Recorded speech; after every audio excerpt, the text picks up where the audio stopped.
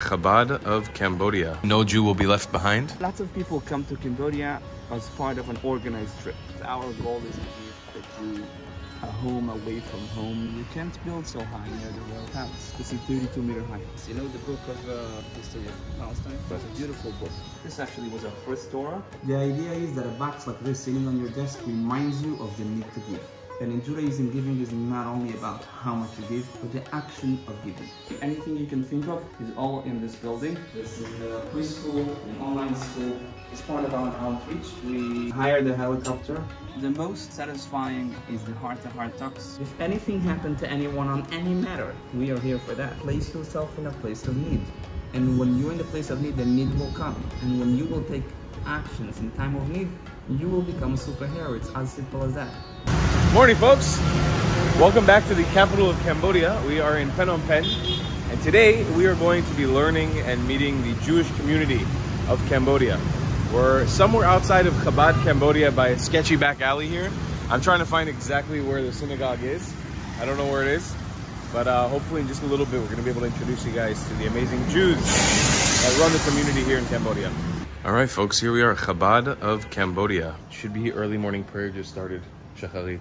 So we're walking in the middle of prayer. We're probably going to do this a little bit silently. Wow, that's a bunch of people. I think that's the audio playing. I don't think that's a lot of people. Right. Yeah. Okay. Anyways, we're going to go in and pray with the rabbi. He has a little supermarket and a restaurant.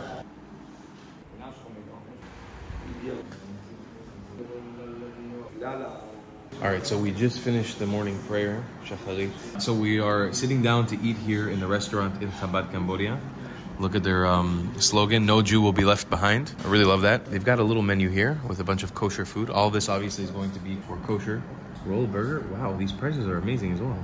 So you've got an Israeli salad breakfast. You've got a tuna sandwich, tuna deluxe, egg sandwich, schnitzel sandwich, tuna burger sandwich. Big menu. I think to really get a whole idea of the food, I might have to come back here again for lunch today just to show you guys. But maybe we'll start off with a breakfast and show you guys what it's like. And prices are phenomenal. I mean, this is really good. Everything's in USD as well. And one of my favorite things about exploring these Jewish communities in Southeast Asia has been the prices, because kosher food in the United States very expensive, or in Israel is very expensive, even though everything is kosher. But here in Southeast Asia, the prices have just been amazing. To get kosher meat for $3.80 or a burger for $3.60, that's nuts. Whoa, wow, this is amazing. I did not expect it to look like this from up above. Man, this is an amazing building you have here. You see the building, if you go with straight lines from here, okay? You have the green rooftop, then you have the antenna, and then you'll reach an orange roof, and then right after that, a bit to the left, there is like a cream building with an orange top. Yeah. Now, if you can zoom in, you'll see that the windows are like Purim story windows. You see this ice cream cone window style? Wow. Okay, and he's very well hooked up in the government. And I met him when we were looking for building permits for here, and I was told that he can help me out. I sat in his office right there in the building, and he said, Kosher helped the Jewish nation to build the Holy Temple in Jerusalem. I will help to build a temple here. How much do you want to build? I said, as much as they let. So he said, just give me a height and I'll get license for it, permit for it. I said, really? He says, yes. I said, 30 meters. I was sure he's gonna say no. Don't forget, this building was not here then. These buildings also not. This whole place has there's a law that you can't build so high because it's near the royal palace. The royal palace is right here. That's the royal palace. Yes. I was sure that when he said 30, I said 30 meters, he'll say no. It's too much. But he said, go for it. Just provide me plans and I'll make that approval. This is 32-meter high. My name is Rabbi Bentzion, born and raised in the city of Lod. Spent the first 20 years of my life in Israel. I then went to yeshiva in the US, and between US, Toronto, getting married, staying in Crown Heights. It's about 7 years in US and Canada. We got married in 2007 and moved here in 2009. In 2009, you moved to Phnom Penh. Did you live anywhere else in Asia before that? No. Just Not directly only here? We didn't leave, but we didn't even visit before coming here. We came here first for Pesach in 2009, which took place actually right there in the Cambodiana hotel. Okay. And we had no less than 70 Jews for the Seder. towards the end of Seder, when it was time to eat afikoman, I was looking for my afikoman and it wasn't anywhere to be found. I said, anyone knows where my afikoman? And there was a group of people in the back sitting and laughing. We need to continue the Seder. They're like, no, we gotta get a prize for the afikoman. I said, what do you want of me? An iPhone? No. They said, no, we want you to promise us that there will be a permanent Chabad center in Cambodia. And I looked at my wife. She says, don't look at me. And she was right, because she made up with me before we came here. We did come to consider it, but she said, you're quick to decide, I'll take longer. Do me a favor, until a month after Pesach, I do not want to hear from you. So are we going? So it really wasn't fair of me to look at her like this. Anyway, I couldn't come up with a proper answer. I just told them that I'm gonna pass on the request to the headquarters. 3 days later, we were sitting at the boarding gate at the airport. The airport was very small at the time, but from the other side of the airport, someone was coming running. He handed me his business card, like we do here, with 2 hands, and he asked me to contact him upon arrival in US. I said, whoa, looks like an urgent matter, what happened? He said, no, I just want to follow up with you because I was at the Seder and you committed. So he wasn't part of that group, but he also wanted to know what's going on. I remember I received, he gave me the card with 2 hands. I received it with 2 hands. I remember he ran back to his flight. I was holding the card like this. My hands were shaking. I turned to my wife. I said, look, we will go to open a Chabad house in Peachtree City in Atlanta, which is one of the places we were looking at. People will run away. Someone will deny that he's Jewish, even though his last name is Cohen. And when I finally meet him face to face, and he'll have no choice but to hand me his business card, he'll make sure it's the office business card that doesn't have his mobile phone on. And here, people are running to us and asking us to please come. It was strongly appealing to us ever since we're here. This building was actually similar to all these homes you can see downstairs, down there. So we were looking for land short 4 years, a little less than 4 years after our arrival here. This plot of land particularly appealed to me. Of course, I would prefer being on the main road, but land prices in the alley were half the price than on the main road. And even that was something which I thought was crazy. There's no mortgage here. So I had to put down the money up front. The cost was something I couldn't have imagined putting together, but we decided to go for it anyway, and yeah, retroactively was a smart choice. The reason why we chose this place in particular is because this is directly across the entrance to the Royal Palace. So you have hundreds, if not more, 20, 30, 40 buses a day loaded with tourists that come and they unload and offload right here. People stand right at that corner, spot beautifully the entire building with the massive logo that we have in that corner. Lots of people come to Cambodia as part of an organized trip, and the only connection they'll have is in that moment. And then I'll get an email or a WhatsApp. They say, we saw it and we asked permission and we left. But in many cases, I'll just get an email saying, oh, this is so nice. We came to Cambodia for 5 days. Sorry we couldn't stop by because we're part of the group, but we saw your building from afar and it filled us up with joy. And that's part of what we're here for, to fill people's hearts with joy. It's a little hard to maintain an intensive religious daily schedule when the environmental motivation isn't there. It's not unique to Cambodia. It's in any case you open the Chabad in a place in which you don't have, like, for example, daily minyan and stuff. It's a little hard to face the lack of understanding, sometimes basic understanding I'm talking about, as far as communication, when it comes to expectations of the local population, of the staff. But at the same time, there are many benefits. Lots of things are very affordable here. Manpower is affordable. I work very little. There's a lot that is done by other people. I have Chabad friends, Chabad rabbi friends who are in, whether on campus or regular Chabad house, they would be washing dishes for 3 hours every Friday night. We don't have, we have that. Dishes are washed, it's just not us. We had a Lag BaOmer party on the roof. It means bringing up things, taking down things. For me, it was a regular day. I was able to sit and learn. I was able to reach out to people. I didn't do all of that work. I have staff. It's all done by them. So that really allows a single-handed Chabad house to do a lot more than what I would be able to do in a Western country. What does it mean to be part of Chabad, and why are you here in Cambodia specifically? One question answers the other. First is why Jews are here, and the answer is that Jews are everywhere. I used to think that Phnom Penh is a big woe to find Jews at. I have found Jews in such remote places that you couldn't even imagine a Westerner will ever spend life at. I was once approached by a religious business person living in California, coming here for business regularly. And once we spoke and he said, how about that family that used to live in Phnom Penh and moved into a loch, into a hole, into like nowhere within Cambodia. And then he said, wait, not to say that Phnom Penh is a center. Phnom Penh is also a loch. It's also like a nowhere.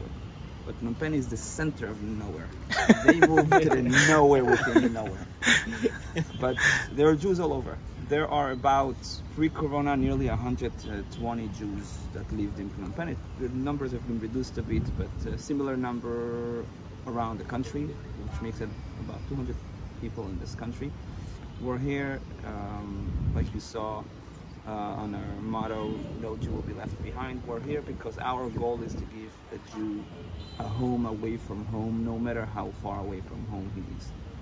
In fact, Chabad in Cambodia, at least as of its early stages, has served a double purpose. It is both serving the Jews that are actually coming to Chabad and benefiting from it, but it also serves as a statement to all Jews wherever they are. Place on earth is too remote to have a center open, and no quantity of Jews is too little for Chabad to be open. Right now we're bigger than that. We have a beautiful large building. We have a minyan every Shabbos. I guess that role has passed on to shluchim who are even more brave than me and have opened centers in places that are even more remote and less populated. We are reaching the no Jew will be left behind now through outreach to smaller cities, like sending challahs to a village in which a girl is on Preschool and have not experienced any Jewish action since Rosh Hashanah, for instance, and she calls and says, can I have challah? And that's how we confirm that no Jew will be left. Do you have like any sort of brief history on the Jews of Cambodia? Were there Jews here pre-Chabad? Yes, you know the book of the history of Palestine? No. I mean, I've probably heard it in passing, but... It's a beautiful book. Uh-huh. The history of Palestinians in Palestine. It's a beautiful thick book with a nice cover, and then you open it and it's empty. Because that's their history, right? They don't have any. So we don't have any history here. The earliest I know is that in 1991 there was a Seder done by American soldiers which happened to be here on a mission. I believe maybe 30, 40 years earlier there could have been like, unofficial gatherings of Jews that have met here. But as far as I know, there is no proper history here. When we came, there was not a cemetery, and I think that's an indication. There wasn't a cemetery here. Now we have one. We opened one 9 years ago, and unfortunately, it's more populated than I thought it would be. We have 9 people buried there by now. This sandwich right here looks like something my mom would make. I'm so excited for this. It's simple. There's nothing crazy about it. You know, it's a tuna sandwich with vegetables inside, but it looks so good. Then we've got a shakshuka breakfast, 2 eggs, nice shakshuka, some fresh challah bread, and we've got an Israeli salad. Very, very excited to dig into this. We have like a platter of some delicious, amazing kosher food here. How does kosher food actually work in Cambodia? Well, the truth is the things that are on your plate are not challenging at all. The salads are made of vegetables which are local. The egg is local. The bread is almost entirely local. The yeast is the only thing that comes from out of country. And the tuna is the only thing I import. We get a shipment from Israel once a year with every shelf food possible, starting of course with matzah, which is most basic, and wine, and then anything that can last joins the containers, such as tuna, for instance, or other cans, snacks that the Israeli backpackers like to see. For chicken, we get from Thailand. Thailand has a large factory of kosher chicken, and then I have systematic import of frozen goods from South Africa. So we get beef, we get lamb, we get cold cuts and hot dogs, and even some dairy stuff. Wow. That are coming from South Africa, like cream cheese and cottage cheese and butter. So you don't actually do any shechita here yourself? No, we never did. We never ever did shechita here ourselves. People often ask me about this, and I really can't relate to the idea. I mean, there are yeshivas in Israel that have 1,000 students eating 3 meals a day, and no one thought, oh, we have so much need for chickens, why don't we open our own slaughterhouse? It doesn't work like this. Or a yeshiva, we will study Torah, someone else does that. So same here, as long as I have a safe and secured way to get things from town, I have no reason to do this.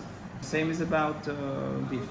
And like generally kosher products, can you find them in supermarkets and stuff like that here? You know what? I would actually take you to Super Duper to take a look, because I think in that particular front, Cambodia has a greater advantage over our neighboring countries for having a very large variety of kosher products. Generally, many supermarkets have imported stuff. You see, if you talk about Thailand, they produce everything on their own. Cambodia doesn't. Cambodia imports.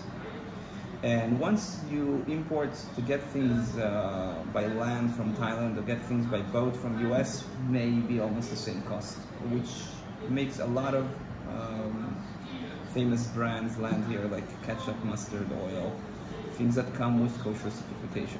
From other places in the West? From the West, correct. And Amazing. then on top of this, there is a supermarket here that particularly looks for international brands, and they bring a lot of things from the West, and they've literally 10% of their supermarket is kosher. They even have Pas Yisrael bagels. Wow. It says Pas Yisrael bagel. I'll take you to the supermarket, you'll see. To Super Duper. It's not too far from here. Amazing.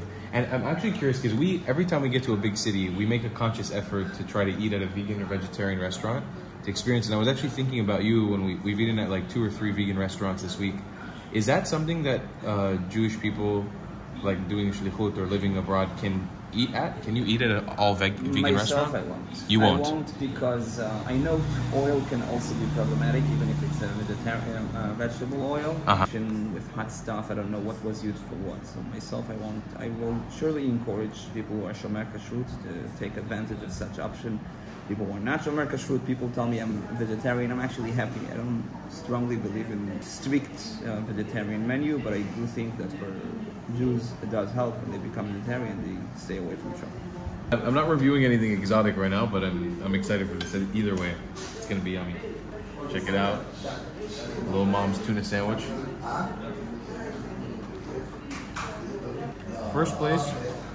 First synagogue I've ever seen that does for free. This one's free. You don't pay for it, you just come and you eat. Wow. Really good tuna sandwich. To the shakshuka. Looks amazing as well. Eggs cooked perfectly. Just how we like them. Really good as well. And I think, like, as a backpacker, if you're trying to keep kosher, or you're coming here and you're traveling, you want to keep kosher, just for the price alone. As we've talked about in many series that we've done now in different kosher places around the world, or different Jewish communities around the world, the food can be super, super expensive to make it kosher. And here it's just very affordable. There's almost zero excuse if you're keeping kosher, if you want to adhere to the Jewish law, to not come here and eat. Super good, super cheap. Can I ask, maybe people are curious about your morning routine with the tea. I just saw you eat a whole clove of garlic. So my day is somewhat, to some parts of it, very, very structured. I set up learning time, starting from 7 a.m. in the morning. Most of it, I should say, is with others, so it helps me keep it disciplined. As part of this routine is also a health routine, so this is not a pleasure tea. It has a lot of lemon juice, honey. You can spot here the ginger. I'm curious, did you pick this up in Israel? Is this like something you did? Because this is a very Asian thing. It's an Asian thing. Yeah. And ginger is very Asian, but it's healthy. Yeah. And like you said, like you pointed out, a cloth of garlic. That's more of an Israeli thing to do. I've been living in the Philippines the last couple of years, so every time I would get sick, either if it's my viewers or my friends, always recommend tea with lemon and garlic inside. Sometimes even onion. Maybe you can tell the viewers that are watching this I'm sure a lot of people have no idea where we are right now, but like, what is this space? We're in a synagogue, clearly, but also in your office at the same time? I sit at the back of shul. I purposely did not designate a space for my personal office because I want to be involved. I don't want to have a four wall. I want to be approachable. And many times I'll take my laptop downstairs and sit at the restaurant to work, so people can feel more comfortable coming over, and also can be more involved in what's going on. It's kind of like I don't have an office. There's a desk at the back of shul. I sit here sometimes, especially if someone needs a quiet meeting, and downstairs it's populated. So this is, I wouldn't call this my office. It's one of the corners I sit. It's one of the corners that you work at. And what about all the books? There's lots of books around me right now. It has been around for thousands of years, and it has produced lots of material. I can't say I study all these books, but I definitely opened most of them. Is it necessary for somebody like you, like a rabbi in a synagogue, to have all these books around? All these books? No. I know rabbis who can manage with a quarter, but even less. But I like books. What about actually getting them to Cambodia? This was flown in, shipped in over the ocean, or? It was shipped in. I mean, the truth is the greatest project of sending over the books was when I got married in the US, and I had to bring over 50 boxes of books from Israel to the US, which was done by my devoted brother through friends and family who were coming to the wedding. Without any moving company. Then once we moved from US to here, we did make a shipment, a container shipment, a sea shipment, which included also lots of kosher food, the shell food and stuff, the matzah, the wine as we discussed before. And there was also the boxes of books. And those things being imported overseas, like through a container shipment, does it arrive in Cambodia directly, or it needs to be brought from Thailand? No. Cambodia has a port, has more than one port. There's actually one port down the road from here. I don't know, though, why containers are not coming here. Most container sea shipment will arrive at Synagogue Port, and from there by truck. It's a 5-hour road or so. Well, I am curious to get a tour of the synagogue, and I'm sure that a lot of people here also want to know and have questions about what is what and what we're actually looking at. So maybe you can give us a little tour of your home/religious place. Of this room? Of this room and hopefully the whole building. This room in particular is called the synagogue. That's a dedicated room to prayer. That's the place where we come to disconnect from the intensive life and meditate on the connection we may maintain with our Creator. One thing that will differentiate this room from many other places, particularly in this building, the only place that we will see a separation between men and women, simply because some men, not pointing blaming finger to anyone, can't really focus and meditate when they have women sitting next to them. May attract their attention. So at prayer time, we sit men on one side of shul, women on the other side, and actually in olden days, many shuls were set where ladies would sit in the back of shul, which of course made some ladies feel unwelcomed and unappreciated. Here, despite the narrow structure of the building, we decided to go side by side, and not only this, but the wall separating, the partition separating between men and women is actually a one-way see-through, where men can't see clearly into the women's section, but if you go to the other side, you will see beautifully into the men's section. A synagogue has an ark, which inside is the Holy Torah, the bima in which you place the Torah at, and the front will have Amud, where the cantor will be leading the congregation. So the Torahs that are here are all with interesting stories. Everything is an interesting story here. This actually was our first Torah. 10 short weeks after our arrival here, I visited New York and came over to a friend, Rabbi Bentzion. If you know the famous story of Rubashkin from the slaughterhouse, that's his brother, and his Torah was part of the Rebbe's shul for many years, and mutual friends told me don't even think of asking him, he wants to show the Torah in the Rebbe's shul, he's not going to give it to you. However, I went over to his house on Shabbos afternoon, and with his generosity, that has been part of our shul by now almost 14 years. Oh, wow. This is a Torah that states on it, he gave it as a present to the Rebbe, and it is now borrowed at our Chabad house. A year later, maybe a little less, I received a phone call from Rabbi Kotlarsky from Chabad headquarters inquiring if I need a Torah. I said, we don't have one of our own yet, we have one we borrow. He said he has someone that is looking to donate a Torah. Upon the conclusion of a Torah, which took almost a year, and making the celebration, the donor, Mr. Bubarek, came all the way from Bogota, Colombia, here to be celebrating with us. And at the celebration, he shared that this Torah is a present that is actually a promise. He told God he was in a relation with a non-Jewish girl, which was upsetting him also. Eventually that was over, and he said to God, if I find my Jewish mate, I'll donate a Torah. A very short while later, he met his wife. Eventually decided that it's time to pay off he went over to Rabbi Rosenfeld, Chabad in Bogota, and he said, Rabbi Rosenfeld, I need to give a Torah. Rabbi Rosenfeld says, great. Daughter and son-in-law are in Pennsylvania on campus, Chabad on campus. And he looked at Rabbi Rosenfeld and said, I don't know Pennsylvania, I want something more exotic. So Rabbi Rosenfeld sent him to Rabbi Kotlarski, who reached out to several places. I don't remember now all the potential names he mentioned, but there were places more exotic than Cambodia on that list. However, he happened to have had his honeymoon with his wife in Siem Reap, and he figured if the honeymoon was in Cambodia, perhaps this Torah belongs to Cambodia. Oh, and that's wow. how he got this Torah. Amazing. And this Torah, the most new Torah, is actually a very tragic one. This is written by my wife's family in memory of my brother-in-law who was murdered in Chicago. He was just shot in Chicago on Simchat Torah a few years ago, and that's a Torah that his family, he was single, was not yet married, and that's his continuation, that's his legacy. Here's our motto. He said, no Jew will be left behind. It actually comes from the words of the prophet, saying that when it comes time for Mashiach to arrive, God will be holding hand to each and every single Jew, no matter where he is, and bring him along to the Holy Land.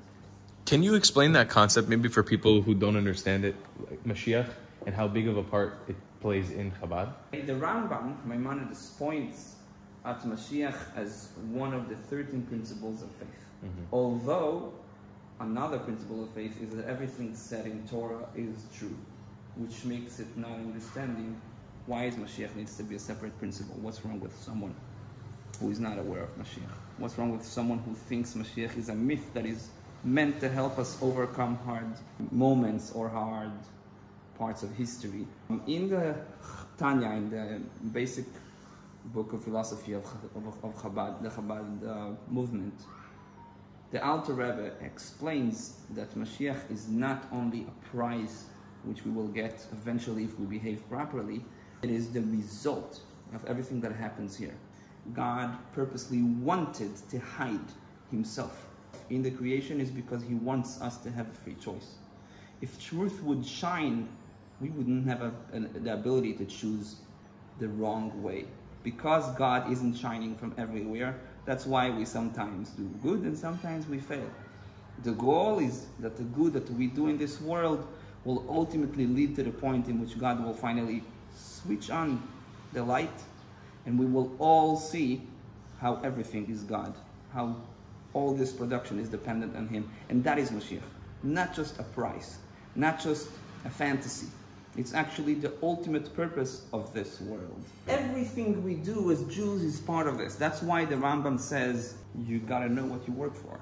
Books have always been part of me. I collected books since I may be 6. This is a special print. This is leather cover. Some of them are actual leather. Some of them are fake leather, like this one. You can see the difference. These covers were actually produced in Cambodia. The contractor worked somewhere in the city, and being Jewish, he contacted me. And then eventually, when things fell apart, he suggested that I take the leftovers, which is what I have here. This was made before building was completed. This was actually given as a souvenir at the inauguration. So it's a little miniature model of the Chabad building. This is called a charity box. It's a tzedakah box. And the idea of a tzedakah box is not to accumulate more money for Chabad. In fact, when I gave it to people, I told them, this is not meant to have money for Chabad in particular. If they want to give it a different purpose, it's also fine. The idea is that a box like this sitting on your desk reminds you of the need to give. And in Judaism, giving is not only about how much you give, but the action of giving. You see, talking about Mashiach, talking about making the world a better place, every action of giving is a step. So look, talking about routine. Here in my drawer, I keep for myself a bunch of coins, which are mine. And then every morning before prayer, I'll drop some coins in the box. If I have an important meeting, I'll open it, I'll drop some coin before the meeting. For every occasion, my wife keeps a box like this at the kitchen every time before she starts cooking. She has a bowl with coins right next to it. You see the box, you're reminded of your obligation, you drop in a few coins, you did another mitzvah. So by taking this beautiful model and turning it into a charity box, we brought into people's homes a mean through which they can do a mitzvah. Our Torah, the Gubarak Torah from Bogota, we gave out a souvenir to each and every participant, a model of a Torah, and inside this we have copies. It's a copy of what a Torah looks like, which means that every person that walked home with this actually brought the 5 books of Moses into his house and made his home a home not only for people, but also for the Holy Scripture. Now you open this up. This is a copy of the way the Torah looks from inside, and this is actually the entire 5 books. That is super cool. This is like I don't explain this. It's like the collection of all the exclusive Chabad props that you can get from Cambodia. This is like a limited edition. It's so cool. This is a limited edition, and wow. Yes, it also gives us the ability to treat donors with souvenirs, right, which is of course helpful to maintain our services. Chabad, about 30 minutes service with lots of friendly songs. People appreciate them, from home. How many people on average come to the Kiddush? Or the average depends. It varies from 30 people to 100 people. Depends on wow. I also just wanted to stop by and look at this window. What a cool view from this window. Here is our social hall. And social hall is our biggest shul, but we keep it with different sizes. So we see this is about 56 people that can sit here. We have 54 people who can sit here without extension. But then in case we have more people, we can always open the curtain and have a continuation of this room. Since Corona, we actually never opened it. I mean, we opened it for big events, but not on Friday night. Friday night has been smaller. It has reached 60 people, but that's enough. I prefer, if possible, to keep the staff working there instead of the small service room. So we hope for traffic to pick again, and for the need of this room to be too small for us, because that's what I said when we moved into the building, that our job now is not only to utilize the building, but to make sure it's too small. Let's keep it growing.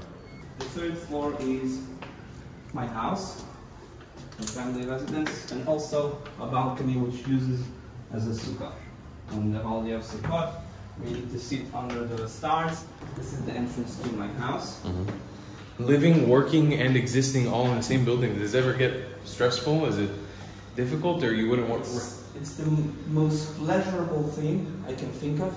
It's extremely convenient. I can be in both places at the same time. My wife with the kids know that within 30 seconds I can show up if needed be. Yet, it can collect trouble. In other words, I can find myself sometimes walking out of the building and saying, hey, last time I walked out was about 10 days ago, which is crazy, and I try to make appointments outside for Saturday, because you do need some time of in between the things. Is it a rule? Do you have to live in the same building as the synagogue? No, not at all. No. In fact, this building is a home for everything we need, aside for one thing. I'll let you guess what that is, but the ladies' mikvah, the men's mikvah, the industrial kitchen, the social hall, the preschool for the kids, the guest units, my offices, storages, beautiful rooftop, library, anything you can think of is all in this building. What can't be in this building? And I'm happy you're not coming up with it so fast. It means these things are not in your mind. I don't know. Cemetery. But you live for long and not need this, but that's the only thing we can't do within the building, and we do. Have a cemetery. We opened a cemetery 9 years ago. It's in a different place. It's about 35 kilometers from here. Oh wow, it's far out. Yeah, it can't be within the city, especially for the locals who are very much believing in all kind of spirits, and having cemetery next door means reducing the price of their land. So we had to go far out. Right, because in Cambodia, from Buddhism, which most people practice, they burn the bodies, right? Most people burn, but we found an area in which there are other communities that would bury, and that's where we bought our plot. It's not allowed to be in the city because of the Cambodian law. Not allowed. It's just nothing that they will appreciate. Gotcha. Okay. There's no real zoning in this place. This floor is guest units. This room is called the Shabbos room. This is a room in which we offer local Jews to come try a Shabbos. You know, Shabbos may be very hard in 2023. For someone to disconnect from the phone for 25 hours, it seems like impossible. And we say, come here, I sit with people in advance, make sure they have reading material and all the stuff. Usually people walk off such Shabbos with a big whoa, with a cleared mind, with a peace of mind. And having this room within the same building helps us encourage people to do it. People challenge each other to do it, which is very nice. Every room like this is occupied with a toilet and a beautiful shower. And we have 4 rooms like this in this floor. Amazing. And you've got an absolutely beautiful view from this room. You can see this large roof is actually the Supreme Court, and then the Royal Palace and the Mekong River, of course. Gorgeous view. Absolutely amazing. And so this is done bit by bit. Here we're reaching floor number 5, and this is my wife's favorite floor. This is the preschool and online school. Wow. This is a floor she actually designed. Oh my God, this is amazing. This corner is what's known as the online school. My children joined the online school with other Chabad Shluchim's children. They sit here from the age of 6 till the age of 14 and study with classmates from Korea, from Thailand, of course, from China, from Vietnam, from India, and the older ones join the European division and get Chabad Shluchim from all over Europe as well. This means that they start their school at 1 or 2 p.m. and finish at 7, 8 p.m. This is amazing. The morning preschool. Children enjoy this environment, as you can see. Lots of thoughts were put by my wife for the design of this room. You can see the beautiful clouds on top. Yeah, that's so cool. And color-oriented theme of this room with the 6 permanent colors that can reflect on the floor, on the furniture, on the ceiling. Children love it. This is amazing. I've never seen this in the Chabad yet. Physically, we have the Sunday school, the Hebrew school, which depends from what year to the next. The largest year we had was 2018. We had 17 or 18 students here every Sunday. Different ages, but we worked it out. Children really loved it. We still receive regards until today with children singing the songs they learned here about Shabbat and other things. It's really a nice program. That program is set up for Jewish kids from non-religious. Non-religious, it's like families who happen to be traveling in Cambodia. Not traveling, they happen to be living in Cambodia. Living. They're part of an embassy, or they're part of an NGO. They live here for a year, for 2 years, for 3 years. Now, floor number 6, we're going to see something which is somewhat unique for our Chabad, at least within the closed region, and that is the dorms. We opened a dormitory, separate sleeping arrangements, of course, for boys and girls. We have 2 rooms, one for boys and one for girls. And this gives the travelers a home away from home in the most literal meaning of it. Lots of thoughts were put into this, for example. There's no control of the electricity available for the public because we want the Shabbos to be kept here. So everything is hidden. Every unit is occupied with a locker. Wow. With hangers. This is amazing. Light. These floors actually in 2015 when we moved into this building had nothing. No tiles, no doors, and of course no furniture and air conditioners. Later on, 3 or 4 years later, we got the courage and funds to continue. We moved. This is functioning for about a year right now. This is next level. This is so dope. Wow, it's a Jewish hostel. It's so cool. That's what it is. It gives the traveler, provide them not only with food or listening ear, also with a bed. And I can attest that heart-to-heart talks with travelers, which I've done many, and it's, I would say, my most favorite. But I've saved lives in the literal sense of it, like with a helicopter evacuation or accidents and all kinds of things. I also dealt with an end-of-life cases. But the most satisfying is the heart-to-heart talks of particularly young, not only, but particularly young travelers who are going through all sorts of emotions. Sometimes it's post-army, and they open up after an intensive trip and really get healed. Not to say that I'm a healer, but sometimes it's just about listening. Sometimes it's a good word. And ever since we opened here people feel more comfortable, and there's many more cases of people that take advantage of our hearts, not only our beds. Wow, I've been on the road for 9 years now. I can attest, it doesn't happen so often anymore that I end up sleeping in a Chabad house, even though in the early days of my travels, I used to a lot. I don't do it so much now, but to have access to a place like this, if you end up in Phnom Penh, if you're here for business, if you're here on a backpacking trip, to have access to come to be with like-minded Israeli or Jewish backpackers in a place where you have a restaurant and a place to pray and a safety net and a support system like you, that is so amazing. Seriously, I'm really blown away by this. I have never seen this in a Chabad house yet. There's two separate rooms, as I said. This is the boys' room. Then you're gonna get a toilet for the boys, a shower. And then nice. there's the girls' dorm, which has an extra door. So this is a no entry for men. Now we can enter because there's no one here. And then they have a similar or identical room with 8 units for 8 travelers. And then there's toilets and a shower, and of course their toothbrushing corner is more secure than the boys. And then the rooftop. And that's the last floor's rooftop. Yeah. Cool. As part of our outreach, we hired a helicopter.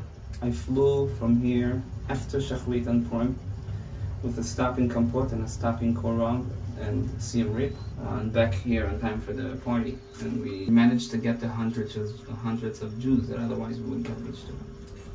I went with a helicopter from Gila and stopped by heavily populated cities, arranged in advance. People were waiting for the helicopter to land, and then we landed. I did the Gila reading and dancing and l'chaim and Mishloach Manot and stuff, whatever needs to be done on the holiday, and continued to the next destination. Wow, that is one of the coolest things you did. You basically did like a Jewish, like on-demand helicopter service. Like you dropped it in a helicopter. It was like, all right, here's your Jewish service. On to the next one. That is amazing. That is one of the coolest things. That's the motto. No Jew will be left behind. If it takes a helicopter, we'll be in the helicopter. Listen, that is the most Chabad story I've ever heard in my life. We are the only entity, any sort of entity of Jewish presence in the 220,000 square kilometers of this country. You have tens of thousands of Jews here every year, and if anything happened to anyone on any matter, we are here for that. You know, when you're a Chabad in Miami and someone comes to you and says, I need my son bar mitzvah preparation. So you say, okay, a hall you take from this hall, a kosher catering you take from this catering, music you take from this guy. I'm in charge of the Torah lessons. Even for tefillin, you send them elsewhere to purchase. Here someone comes to me and said, I want to get married. As it was, we were the rabbi, we were the classes, we were the hall, we were the caterer, we were the music, we were even the flowers we ordered. There's no one else to delegate responsibilities to. And this also means that if someone has a child in the hospital here and is trying to communicate from overseas with the hospital and they can't, they call us. I do these things on a regular basis. Lost passport, lost travelers, mental issues. We had once a case of a lady, she did not take her pills for 2 days and then took a flight to Siem Reap, and that's it. They gave me a copy of her passport without any leads. 4 hours later, to remind you, this is a city 5 hour, 6 hour drive from here. 4 hours later, I found her. Because I took that passport copy and I reached out to people to all the guest houses and hotels in Siem Reap with a copy of that passport to inquire if that lady is there. It took 4 hours and they found her. A few days later, she arrived back at home safe. I've flown with people who have unfortunately took a little too much of things that they shouldn't take any of. I've flown home with because they couldn't fly alone back to their country, whether it was Israel. I've had a few cases. I found myself on a plane with a short notice of about 6 hours. I flew to Israel. I was on ground for 24 hours and I had to come back. Purim was that week. That's crazy. I once had a case looking for a boy in trouble, in which I reached out to I shouldn't say the name, but an ambassador, an embassy that is here. And then I spoke to the consul, and I met at the consulate, and he says to me, what are you going to do? I said, I'm going to find him. He says, and then you'll find him. What will you do? I said, I'll bring him home. So you have children, you can't bring them to your house. I said, I hear you. He said, no, Rabbi, really, you should not bring such person into a house with kids. I said, consulate, if this was your child, would you also say you shouldn't be coming to any home? He said, yeah, I understand you, but it's not your child. I said, well, it is. I went to the woods to look for him, knowing nothing. It was a rainy day. All I knew is that an hour earlier he was at the embassy. And lo and behold, I took my car to roam around those streets, and I found a foreign child, foreign boy walking around in the rain. I stopped my car. I said his name. Let's say it was Dave. It wasn't Dave. He says, like, well, how do you know my name? Anyway, I took him home and gave him attention and sat with him. And a few days later, his father came and picked him up to go home.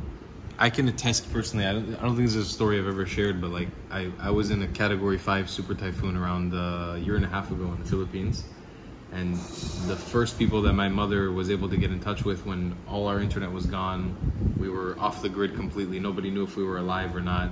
We had witnessed a horrific attack or a horrific natural disaster. Was the Chabad in Manila. They were the ones on the ground trying to make connections, trying to put us in touch. The rabbi from there, Rabbi Yossi, was the one who was in touch with my mother, who was freaking out for over a week without any contact with me, reassuring that everything was going to be okay and trying to get in touch. So the reason why maybe sometimes you guys are wondering why we're doing so many videos in Chabads and synagogues across Asia is, for me, telling the story of people like you who are doing this service. In my opinion, that is, I look at it and sometimes wish I could do the same. I don't know if my nature would ever allow me to, but it is so inspiring to see you guys do this stuff, the way that you guys do it, and the way that the message and the mission is so ingrained in your brain, the purpose. It's truly inspiring. Like, you guys are modern day superheroes in every sense of the word. No, I'll give you the recipe. It's very simple. All you have to do is place yourself in a place of need. And when you're in the place of need, the need will come. And when you will take actions in time of need, you will become a superhero. It's as simple as that. So super duper. Alcoholic beverages, everything is kosher. OUD, which means non-Chalav Yisrael dairy. But if you do, you can definitely find Hershey's here. Oh no, here it is, UD. And Pas Israel, maybe you could explain one more time what that means. Pas Israel. It means baked with Jewish intervention. And look, even this triple chocolate fudge cake, kosher. This one is also OUD, right there. Fruits and vegetables can only be problematic if they are from Israel. So fruits and vegetables here, which are mostly not from Israel, the only fruits that come from Israel that I know of in the local markets are dates. These are all with kosher signs. These are Australian products. Yeah, but in order to have kosher, they should have here the CRC. CRC? Yeah, that's a kosher sign. Some of these will also have a kosher sign. 1, 2, 3. This is OUD. Milk is actually a Jewish-owned farm. So in the American products, you will see over here OKD, OUD. Now, of course, these are also kosher. We buy them all the time. This is kosher, hummus, and guacamole used to also be here, also kosher. Right there. Strawberry jam. Nutella generally will be kosher, no? Oh, interesting. I don't think it is. No, look at that. Wow. I thought Nutella was always kosher. Peanut butter. OU, okay? All fine. We are rolling in the OU. Kosher products are produced in Asia heavily. Oh, really? I don't know if that's going to happen. The reason why there's so many koshers in Asia is because of the Western consumption, not because of the local consumption. Much of the food in the West actually comes from here. Oh, really? There's no kosher pork? I could have sworn this bacon was kosher. Sauces. Oh, yeah. Not all, but here, this is kosher. Yeah, they got kosher. All right, looks like we got a really good gauge of the kosher products. You've got bagel, cream cheese, and kosher salmon. I don't really know what else you need, you know? That's kind of the quintessential Jewish dietary chain right there. So you really can exist a somewhat comfortable life here, especially if you're a Jew who's adhering just to the KD, like if you're not going full... Right. It's one thing my children always love upon takeoff or landing more than takeoff, is to spot the building from the airplane. And it's really, I mean, it's small, of course, when you look from the airplane, but they're able, with different landmarks, they're able to spot it quite quickly. So my first face-to-face meeting with the king, His Majesty the King, was at an event taking place in Siem Reap. Do you feel like you have some sort of personal relationship with him in any context, or is it? I believe he meets many people, but I'm sure if you ask him today if there's a Jewish center in town, he'll say yes, I met the rabbi. That's amazing. This is you see, from here, you can see the building like that. Yeah, there you go. It has grown too far too big. But a Jew would catch that, you know? You think you're the only rabbi in the world that knows how to speak Khmer? The only rabbi, probably, but I think a greater point is my youngest child at a time, Moshe, who only spoke 2 languages, Yiddish and Khmer. I don't think there's any other creature on earth That is a very unique mix right there. Does Cambodia feel like home? Of course, definitely. Yeah? Most definitely. That's my house. That's who I am. That's one and only place on earth that I have my own place, my own space. I came on a one-way ticket. I took an apartment here. It's a 5-star furnished apartment. Who already knows that we're here? I go down there to the reception and I find out that the owner of the hotel is actually a big fan of Jews. Yeah, this is where we do our events. All right, I'm leaving the Chabad house here right now. The rabbi was super amazing. I wish I could have ended the video with the rabbi, but he kind of went into the synagogue and he was like, all right, I'm going home. Didn't even get a chance to really end the video. Yeah, it's funny, doing these videos, you know, you meet some really interesting characters. This rabbi is one of the most interesting characters I've met in a long time. But I really feel like we got a good gauge of some of the history and the ideas of the Jewish community here in Cambodia. Again, the building, pretty amazing. What's up, guys? Apologize for no outro in this video. I hope you guys enjoyed watching the Jews of Cambodia unfold for you. I hope you guys have also been enjoying this series of exploring Jewish life across Asia. We've got some more exciting episodes coming up soon. Please make sure you become a member on the channel, and we'll see you in the next one. I love you a long time. Goodbye, lads.